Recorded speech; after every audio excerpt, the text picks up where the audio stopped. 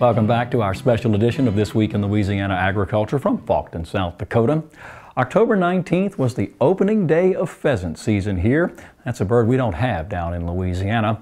Hunters from all over the world come here to hunt these usually prolific birds, but the last 2 years of drought here have taken a toll on the pheasant population, and while the numbers may be down, it hasn't stopped upland hunters from trying their hand at bagging these colorful game birds. Hey, birdie, birdie, birdie, birdie, birdie. Rooster! Hey, oh, hey, rooster, rooster! Well, this is what we are looking for. The males have this distinctive coloring as well as this white band around the neck. The females are more of a kind of a brownish tan color, and to the experienced hunter they're a lot easier to spot on the fly, no pun intended. But one of Troy's friends got this bird, and this is kind of what we've been looking for, and it almost has an iridescent color across the top of its back, and just a beautiful, beautiful bird all around. It's excitement.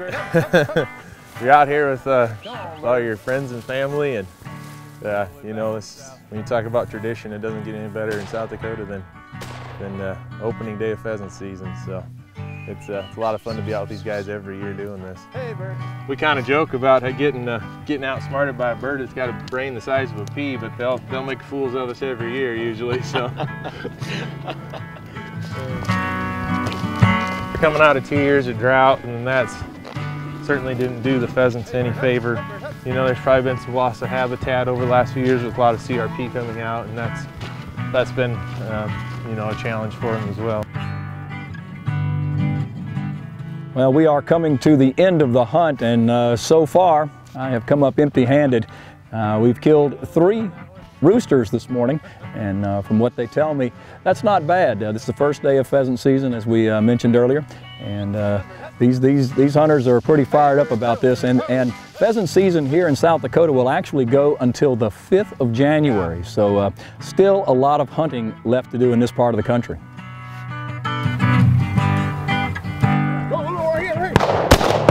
Got him.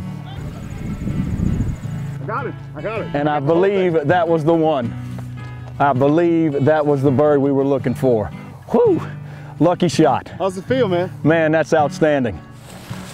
You got him, man. You got your bird. Look at that beautiful bird. My goodness, look at there. Congratulations, your first pheasant. Thank you. That is a beautiful bird. I mean, just a beautiful bird. And I appreciate you guys putting him in my lane, because as I was telling AJ, when I look out over that, if I'm a pheasant, that's Club Med to me. Yeah.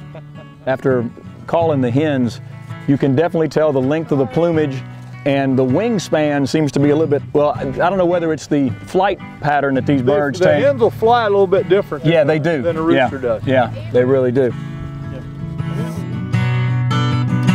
That was a very lucky shot. That does it for this edition of This Week in Louisiana Agriculture from Faulkton, South Dakota. Before we leave you today, we want to thank our hosts Troy and Stacy Hadrick for inviting us into their home for dinner.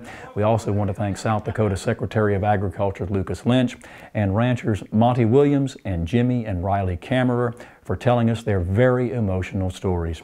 For more from our trip here to South Dakota, you can visit our website at twilatv.org, and be sure to click on our Facebook page. We've posted lots of photos of our trip here as well.